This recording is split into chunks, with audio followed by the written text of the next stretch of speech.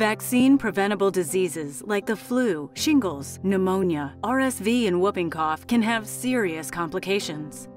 The understanding is that as you get older, you're more at risk of having the more serious complications of RSV infection.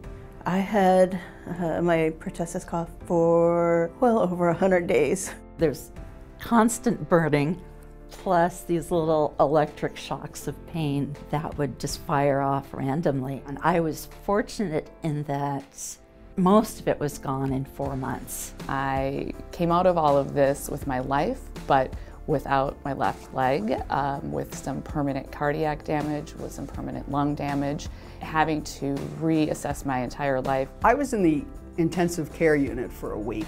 Having that pneumonia vaccination was a lifesaver for me. Learn more about which vaccines you need and why at agingresearch.org/ourbestshot.